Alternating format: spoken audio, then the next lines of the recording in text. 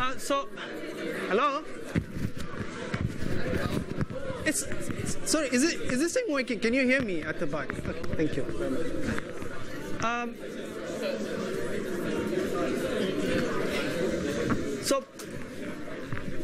Just one more minute, right? But so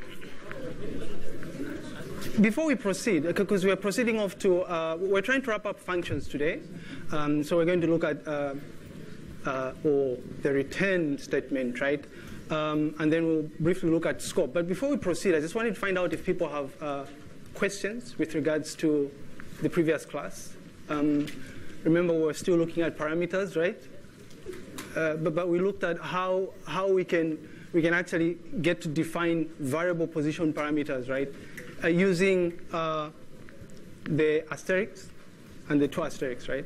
And someone, I think, is missing here. Someone coined the term quags. I think just to put it in context, it's not actually quags. The key args actually stands for key-weighted arguments, right? So the K is for key, the W is weighted, and then arguments, right? But quags is just fine. Are there any questions, though? Yes? You said, so, Thursday, you said you were going to explain why it prints out, like, if you use that quag argument, it prints out the first keyword, and then once you run it again. Oh, yeah. So the two nice ladies came up.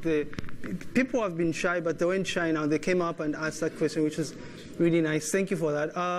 So it turns out it's actually a behavior I wasn't really aware of, and it turns out it's actually something you get to see in Python 3. So, but before Python 3, that behavior was not there. So there are links that I will share with you that actually describe in detail why that occurs, right? So it's a sort of behavior that you probably typically expect in sets and dictionaries, right? Details are in the two links. I will share the links.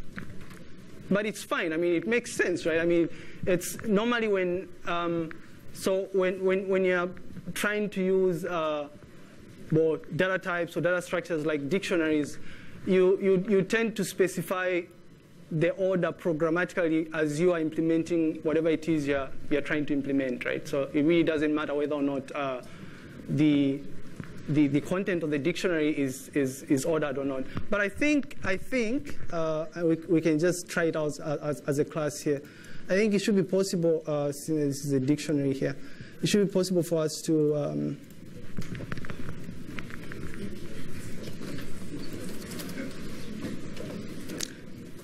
so for those of you who might not understand what the question is about,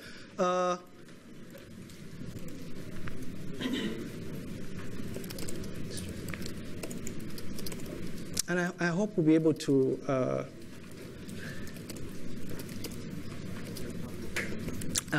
to replicate the behavior, right? Just trying to remind ourselves what. So you notice what's happening when we run it.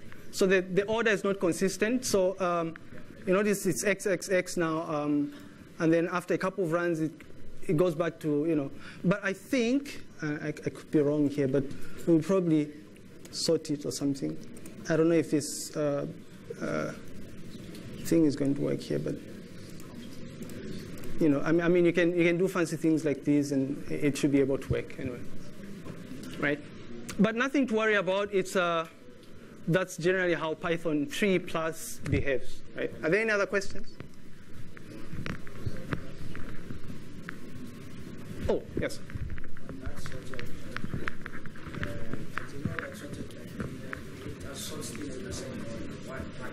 Why did you use it? Well, I used it here to try and emphasize the fact that you can sort things programmatically yourself. You don't have to rely on Python to actually do it for you. So what we're saying is it's normal for dictionaries and sets to sort of like spit out their contents in random order. Yes. Is that all? Okay. We also looked at something really interesting. There's someone who had a question. He's not here, but I suppose we'll look at it as when you're trying to look at an example of functions. But what he did was he he kind of like implemented two functions, right? Two functions, just quickly.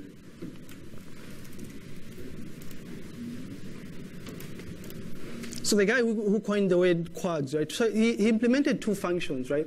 The first function was basically just something that was looping into a list of, well, obviously he was using the input function to try and, he was using the input function to try and prompt the user to enter input values, right? And then he would print out those input values, right? So he would print out the input values, and then what he did was he actually got the, well, he defined another function where he was essentially doing the things that we are all aware of now, right?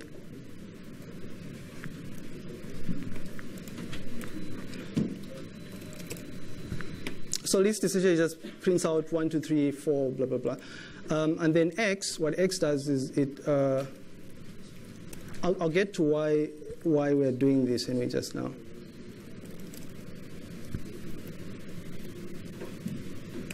We know what's happening here. We all know what's happening here, right? But what he did is instead of explicitly feeding it predefined values, he was trying to experiment with feeding it the list function that he had defined initially, right? Right?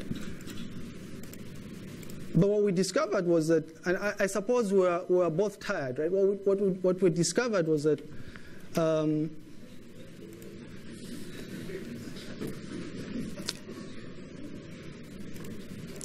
I can't quite remember what he did here. I wish he was here, right?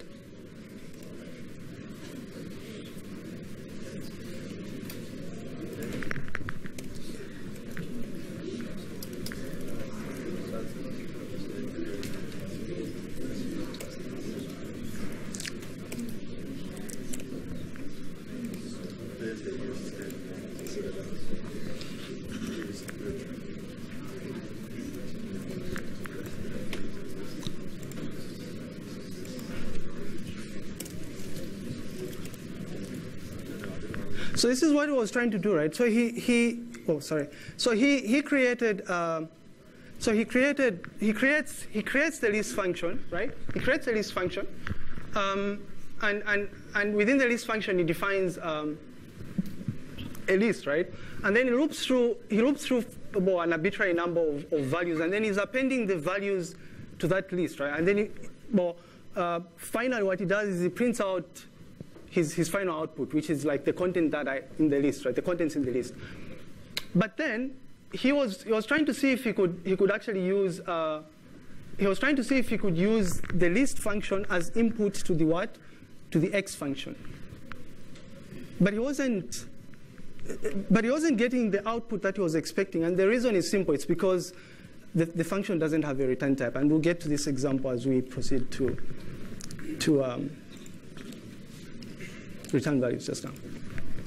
Okay, so what we've been doing, these last couple of sessions is, it's what you'd probably call primitive, because our functions don't really get to do anything constructive or anything very valuable, right? We're just printing out. We've just been printing out.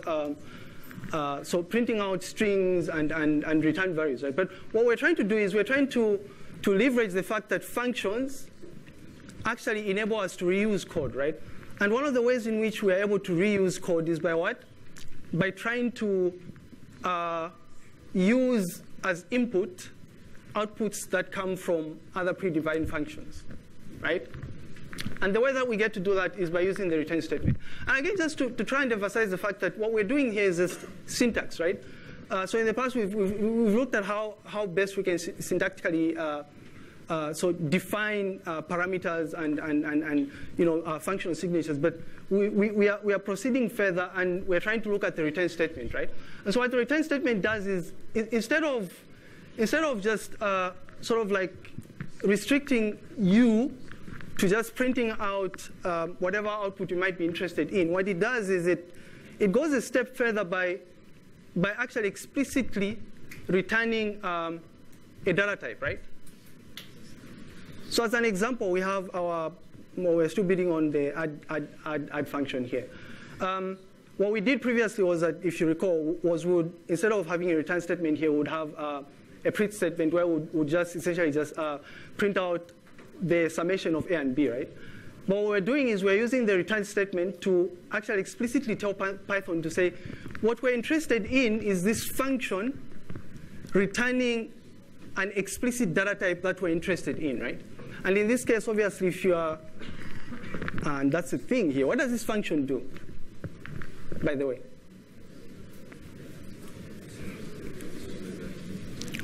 What is the result of A plus B? What data type is that? Yeah, it could be D, right? But what data type is it? Anybody? Well, an integer, it could be a float, it could be a long, it could be anything, right? But that's the thing. But what if A and B were strings, right? Then it wouldn't be an integer, right? So, and I'm just trying to point out the fact that we know we're on record here, we're on camera, but we know that this thing is we wanted to add two numbers, but what it's doing is not really adding two numbers, because if you feed it strings, it will return strings, right?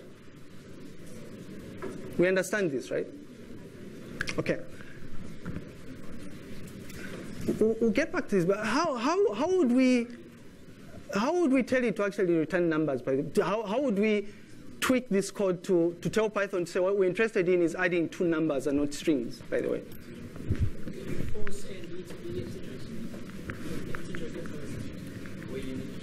You're saying, could we force them to be integer? Could we coerce them, right? Could we? Well, I don't know. Do you think we could? But so what he's saying is, are you saying we use eval here? Eval A and eval B? Sorry, oh, int, yeah, int eval, that's. Yeah, we could, but yeah, I mean, that would work, I suppose, yeah. Yeah, that would work. That's one option, I suppose. That's one option. Yeah. Okay, great. Anyway, so the return statement, right? So again, just to point out the fact that return statement is one of the 33, at least in Python 3, one of the 33 keywords, right? And we know the implications for this. We cannot use return as a name of the variable as a function name, right? So what return does is it explicitly tells Python to say what I want you to do is I want you to, instead of printing out garbage or whatever it is you're doing, I want you to return this data type, right? In this case, it could be returning a string or a number, but we want you to return a number, right? Right? And what the return statement does, in addition to that, is you can arbitrarily use it anywhere within your functional definition, right? Except that.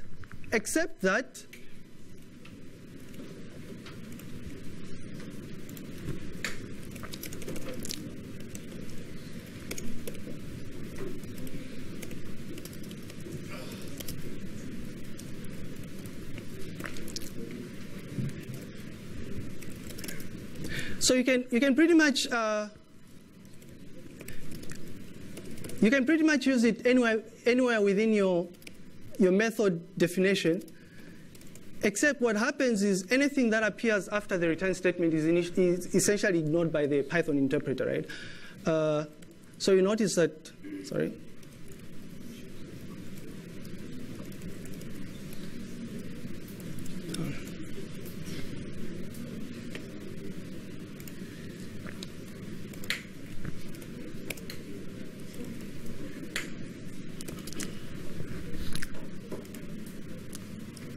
So you notice that what our function is doing here, and perhaps we should actually print it seeing as it's returning a value here.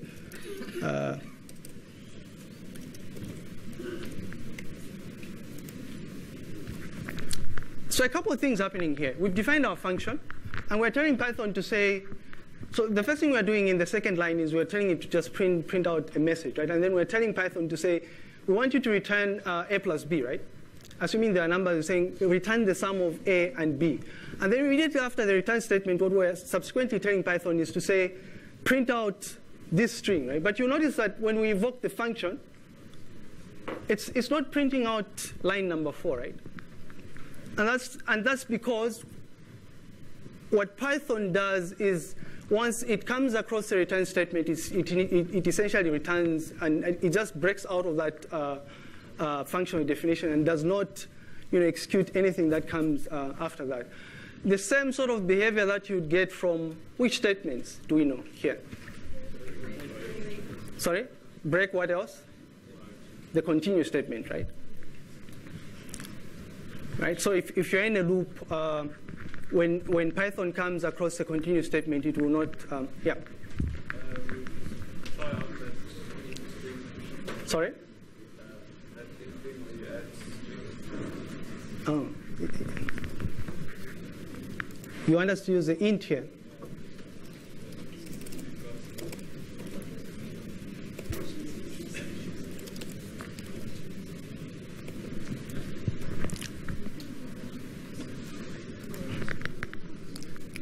Can we hash this out so that we try and get a sense of what is strings? We know what we're doing here, right? We are coercing, right? He's saying, what if we feed, oh, sorry, you want in the evocation, right? Okay.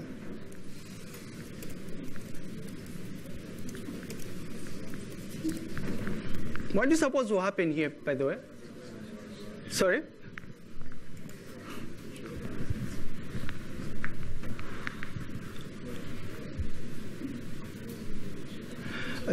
Sorry, if you maybe you are trying to lead us to.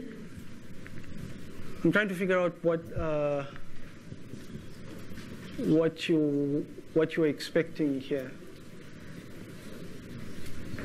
There's a couple of ways of. Sorry, you. Is this fine? No, okay, all right. When we get to exceptions, by the way, we'll figure out, we'll actually realize that there's a better way of trying to avoid these sort of errors, right? So you can, before you actually come up with your implementation, you can anticipate what sort of errors your function or your classes or whatever it is you're implementing could potentially get into, right? So you can avoid those by using exceptions, right? And you could also pretty much avoid. So you could also pretty much. What do you think? Just quickly here. What do you think if we wanted to be? What could we do if we actually wanted Python to just? I'm curious here. If we wanted this to actually return, the result of adding two numbers and not strings, what would we do?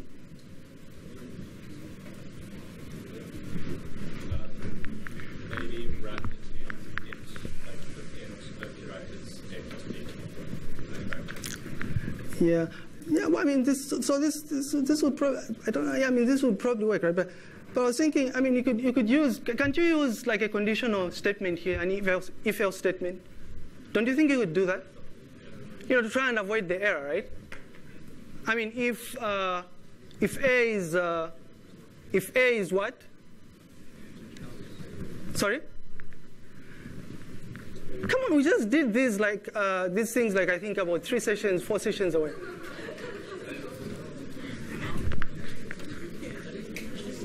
How would you check? How would we check if something is actually a number?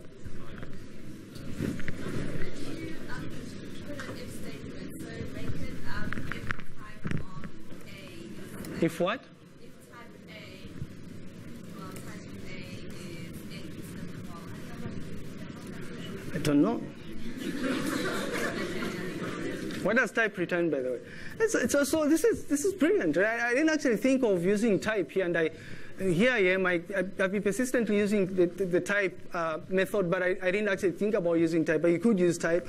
Don't know. I mean, you'd have to check if type is what. If it's an int, if it's a float, what else? Well, I mean, for now we can stick to float. But there's something else you could do, right?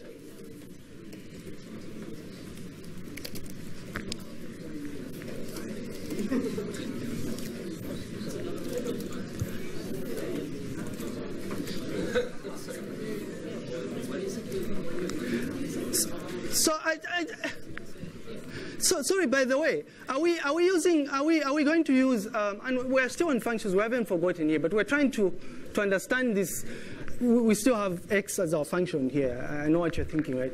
But just a question: is it would and or make sense? What makes sense there? Sorry. Yeah, sure. Thanks.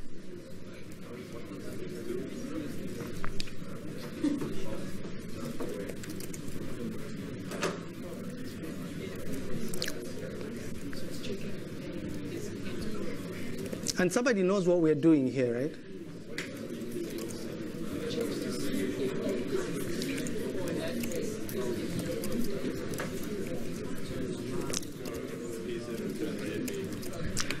So I mean, this is how I would probably do it, right? This is how I would do it. I would have my funny definition there. Let's remove this. It's deceiving here. This is how I'd probably go about doing it, right? Come on, why? This is how I would do it. We're trying to make sure that.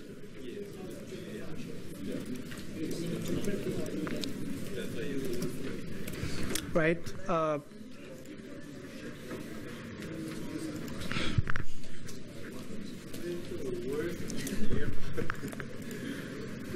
So this is how I'd go about doing it, right? I mean, I know that number 7, invoking my function by issuing line number 7 works, but it's not returning anything.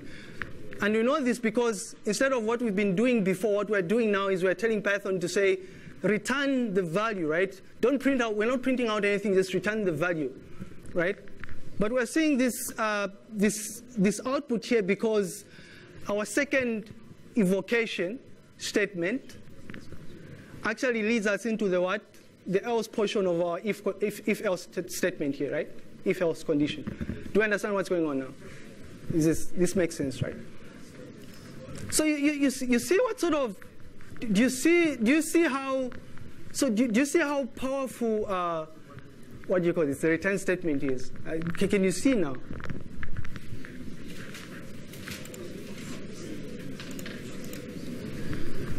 The fact that what our function is doing now is it's not just printing out arbitrary output, but it's returning a value. And we know that when it returns a value, what we could do with that value is we can assign it to a variable, right? And things start getting interesting and exciting when you can do those things, right? Because what you can do is you can create generic functions and then use the output of those generic functions that you are creating as input to arbitrary values that you'd subsequently create, and then use values to perform any other computation, right? Yes? If we said like with the return statement, if we said print, then put return, it would still back. You mean if we said like after we say print, then brackets, parentheses, return A plus B? No, the return statement has to stand on its own. So it's all about the syntax, people. And again, it's syntax. He's asking if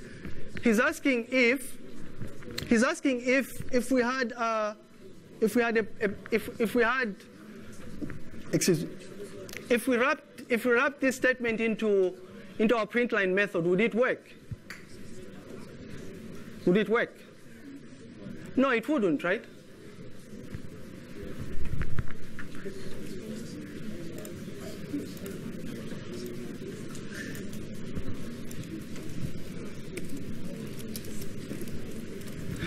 The return statement has to stand on its own, right? All right.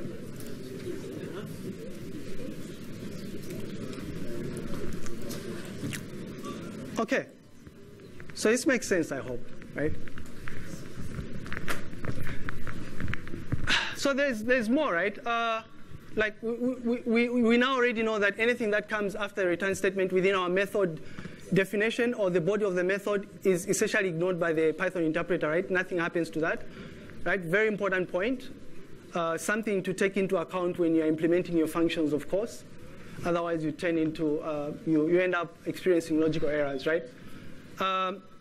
And then, of course, we can reuse the output that we get to functions by assigning them to variables, right? Another important thing, whenever you use the return keyword or the return statement within your method body, one thing to bear in mind is it only ever returns one value, right? So it can never return more than 2 values. You know what I mean?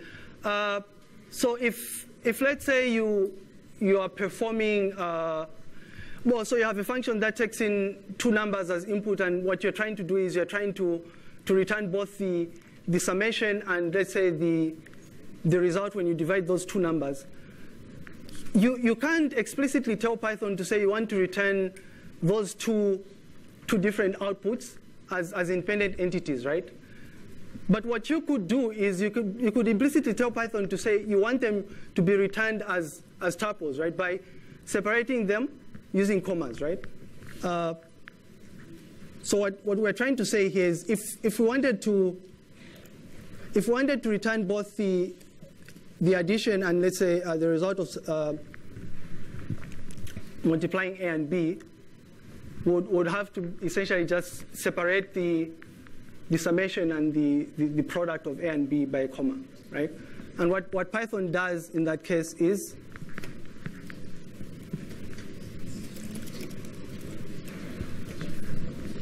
that, right? So it returns. You notice that it's returning the 2 values that we're separating by commas in a tuple. All right. Is this making sense? Yeah? Okay.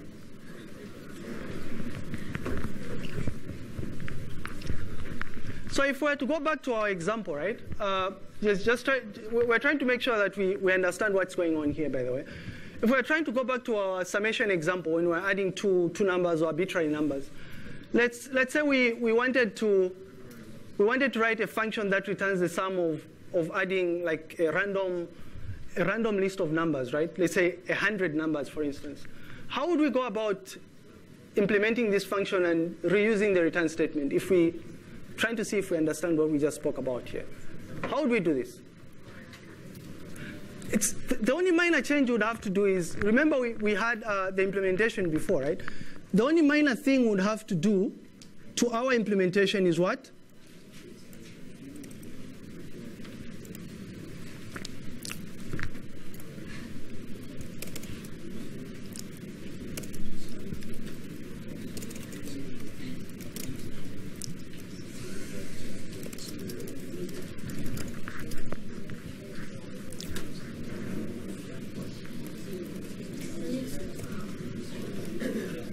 So just a minute here.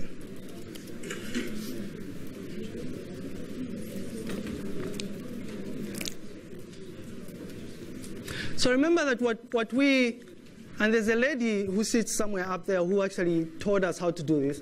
Remember that previously what we had instead of the return statement was we had a print line statement that was just printing out the result of adding what? Of adding anything that we want to feed our X parameter, right? But what we're saying is that if we instead wanted to explicitly tell Python to say we want to return the actual data type, then all we would have to do is replace line number 5 with the return statement, right? And so what we're doing is we are returning what? We are returning the sum here, right? But this has huge implications, obviously. We know that what we are returning here now is what? It's a data type. And so when we evoke the function, it doesn't print out anything. We have to explicitly tell Python to print it out, or otherwise assign a variable to the result of our function, right? So just to see people just to try and see if we really, understand the implications of doing this. If we said we wanted to calculate or to implement the average of a random list of numbers, how would we go about doing this? And reusing the function that we've already implemented here. I mean, we know that the average is what? the average of 5 numbers is the sum of those numbers divided by 5, right? So how would we go about implementing this?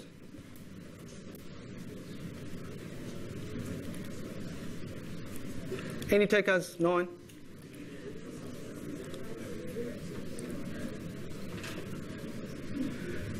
So when people are quiet, it's either things are not making sense or maybe they are easy, right?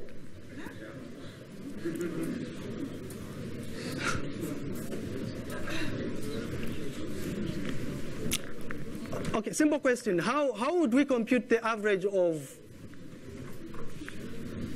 an arbitrary list of numbers? Yes?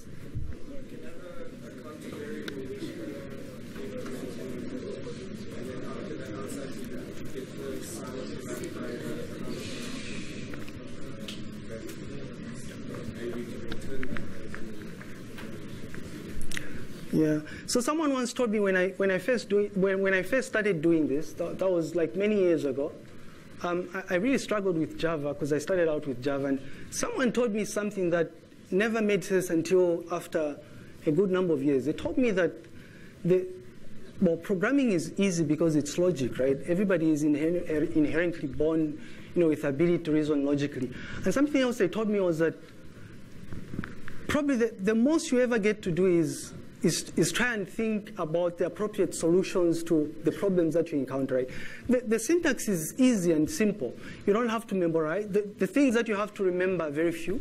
You don't have to memorize anything because the documentation is there, right? But the hardest part is what? Trying to come up with a solution. So thinking, no one can think for you, right? So what he's saying is that we can modify this, right?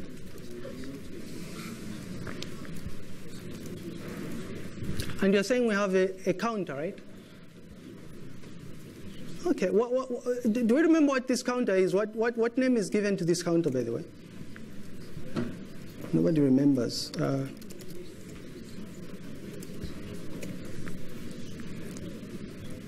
Is this what you wanted us to do? Right? Yes. And so returning our. You're saying returning our average is as easy as that, is it? Right? Fair enough. But here's an interesting thing, right?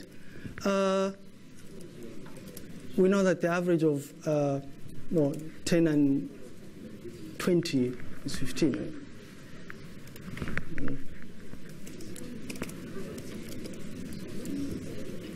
We want to see if people understand what's going on here. Here's the thing, right?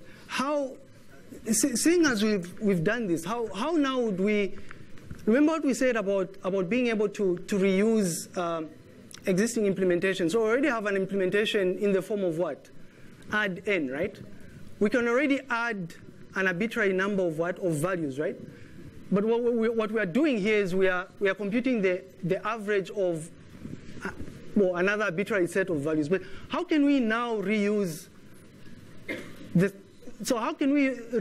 function that we just implemented to add a random set of numbers into this? Because we know that sum can literally be replaced by what? By our summation implementation, right? So how would we reuse this, the previous implementation into this now?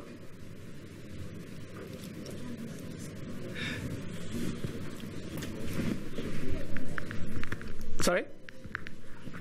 Oh, it's a question. Okay.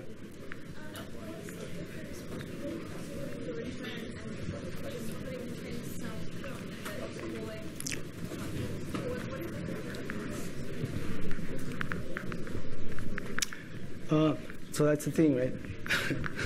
the point is the point is, and I was hoping someone would actually provide an answer. The point is reuse, right? What the print does is, all it does is it spits out output for you. You can't, there's no easy way of you reusing that output. Of course, you could easily manipulate whatever it is you're implementing to reuse the output, right? But there's no easier way of making use of something that just prints out statements, right?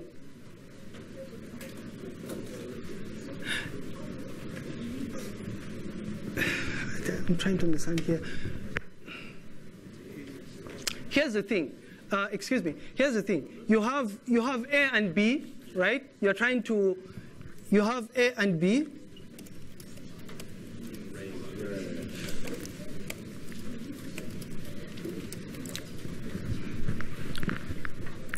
You have A and B, right? If I were to ask you what the difference between this and between line number 4 and line number 5 is, if I was to ask you what the advantage of having line number 4 and 5 is, what would you tell me? Sorry? Exactly, you can reuse number 5, right? It's really hard for you to reuse number 4. I mean, they're all doing the same thing, right? You can print out C immediately after line number 5 there. But then the power with line number 5 is you can later on reuse C. I mean, you can use C to do a number of things here, right? So my question is, how then can we apply this to functions?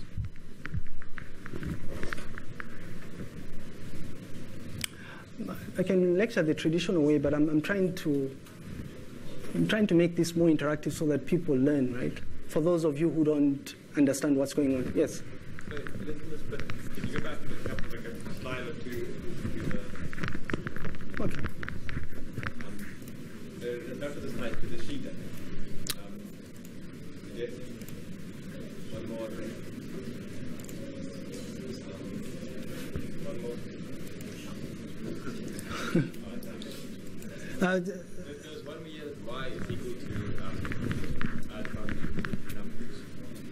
And in the function you have return numbers, and then you have new value for y. No, I don't think I kind of remember that. What were we trying to do? Okay, that's fine.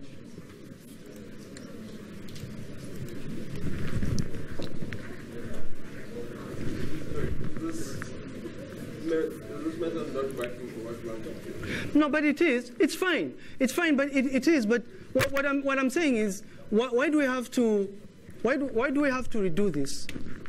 Why do we have to redo this when we can? Why do we have to do this when we can do this?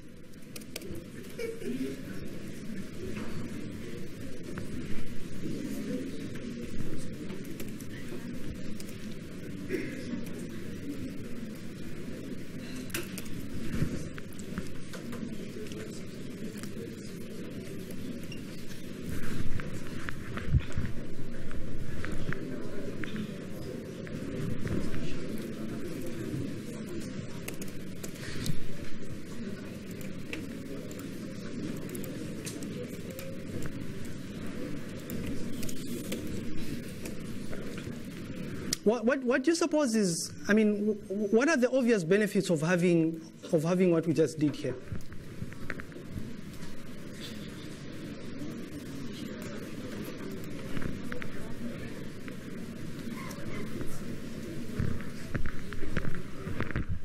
And I know this is a very simple example, but remember what we've been doing with functions like math.square root, right? Imagine the horror would have to go through if all we had to do every time we wanted to reuse math.square root, if every time we had to do that, we had to provide our own implementation of math.square root, right?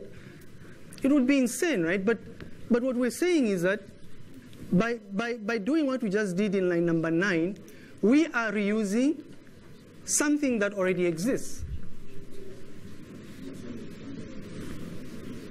And the way that we are reusing it is by what? We are assigning the result of evoking the add n function to our sum function in line number 9, right? I hope we understand what's going on, right? Right. All right. So just to wrap up on some of the on the things that we've done in functions, actually, just to wrap up, let's remind ourselves that number one, there are certain core elements that make up a function, right? And we remember from the previous lecture that we said that if you view a function from a very high level, you know that it has a function signature and a what? A body, right? That's number one. We know what makes up our function signature, right? The name and the parameter listing, right? But we also know that our function, the entire functional definition actually has certain core elements that are mandatory or required, and some of them that are optional, right? What aspects of this? What aspect of a functional definition is optional, and which ones? Let's start with the required entities, right? What's required? What do we absolutely have or need to have when we're defining a function? Name and brackets. So he's saying the simplest possible function that we could ever define is something that has a name and brackets, right? Do you think this would make sense, by the way?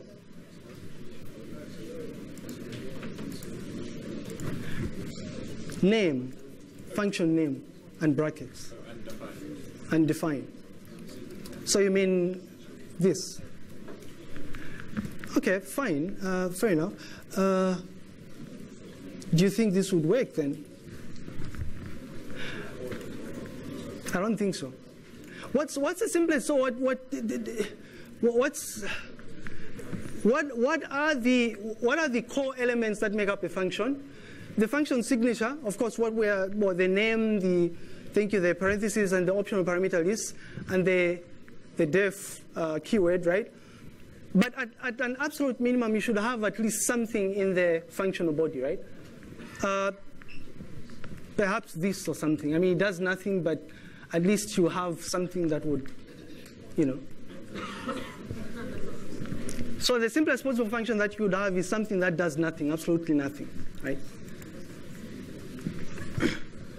Let's just remind ourselves that this is something to think about here. Functional body, functional signature, the core elements or mandatory elements are the def keyword, the functional name, right?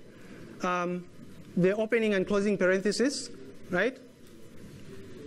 The return statement is optional, obviously, because clearly we just use his example and we can see that a function actually works with having the simplest possible statement that you could have. We just printed out a value. You could feed it pass, for instance, the pass keyword if you wanted to, right? So scope. If there are no questions with functions, scope. So we remember from one of the early lectures by Professor Berman that this whole notion or aspect of scope is really very important, right? But what we need to bear in mind is that, and by the way, scope essentially just means the section within any code construct within which a particular variable is visible, right? So for instance, if you have your module file, a .py file, and you define variables, those variables that you define, the global variables that you define within that module file, are visible within that module and any other modules that import that module, right? But everything changes when you look at functions, because a variable that you define within a function only has local scope within the functional body. All right. So A, as an example here, is only visible within the printfx function, right? If you had another function defined,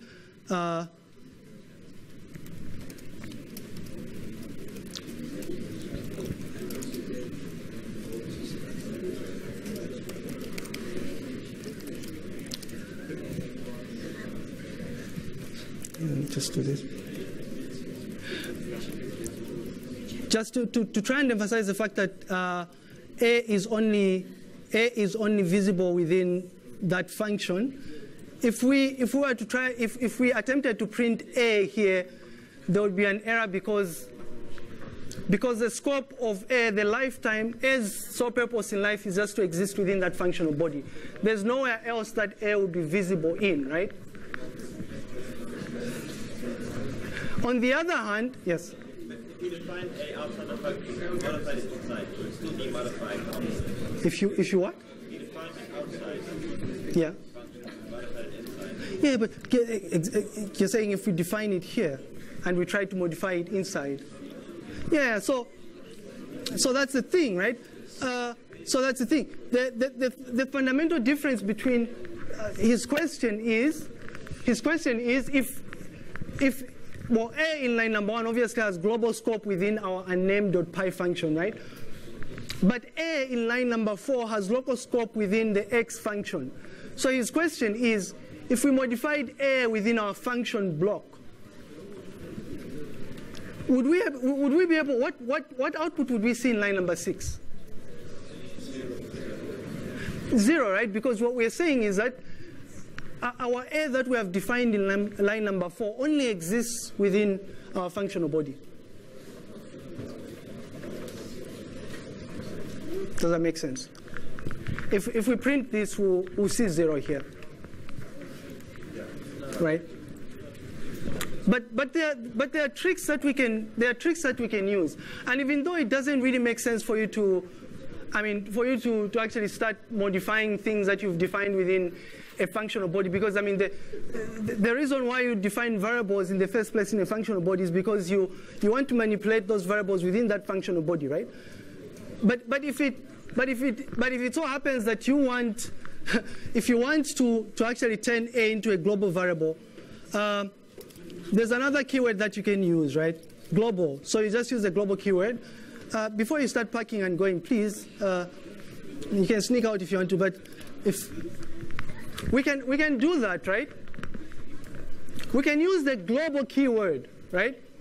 And what the global keyword does is it explicitly tells Python to say, whatever comes after the global keyword, I want it to be visible everywhere, right?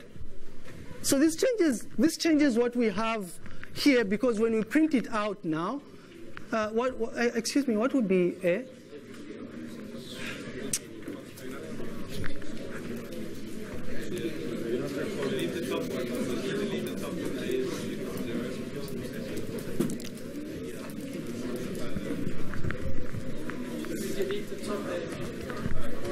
Yeah.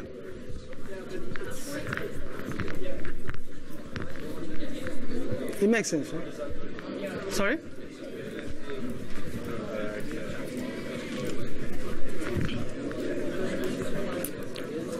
People are leaving, yeah. Sorry? Sorry, excuse me, there's a question. And what we're going to do is, whether you like it or not, his question is going to be in the test, yes. Yeah. Yeah? You're saying line number 4 what? If what? If I hash it out.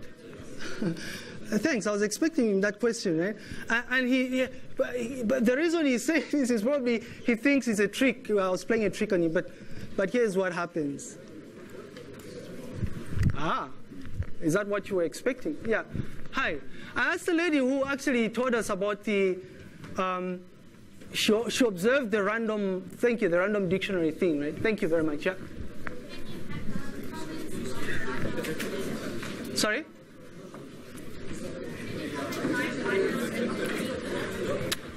Fine.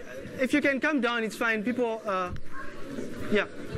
But where were you hiding? I saw you.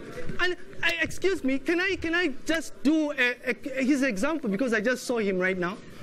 You're not going anywhere. Let me just finish this, please. Fine. It's fine. I'll look at it. Can I use your example for those who are around? It's here. I have it here, right?